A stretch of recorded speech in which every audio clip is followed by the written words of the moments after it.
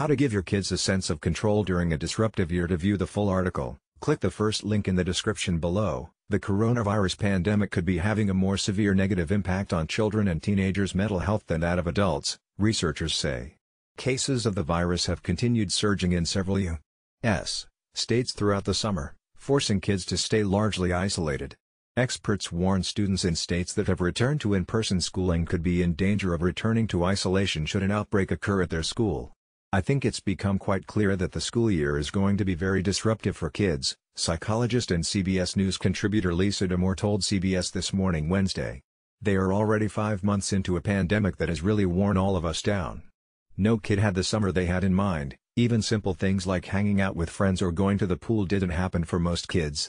Whether in person or remote, school will be a source of tremendous anxiety for kids, Damour said.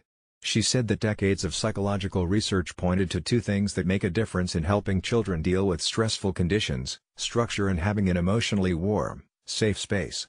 In all of the challenges we are facing, those are what parents should focus on, making sure home is a compassionate and friendly place, and that life is predictable, she said. Elements of a good routine include making sure children and teens get regular sleep and physical activity, a time and space to complete schoolwork, help out with tasks around the home or in the community, and ensuring they have some leisure time with friends, under safe conditions.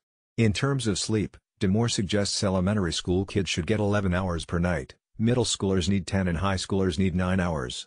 It is important to have routines, in part because it gives kids a sense of control when everything feels pretty out of control, Damour said, adding however that they need to have fun things in their lives right now. The coronavirus pandemic could be having a more severe negative impact on children and teenagers' mental health than that of adults. Researchers say cases of the virus have continued surging in several. To view the full article, click the first link in the description below.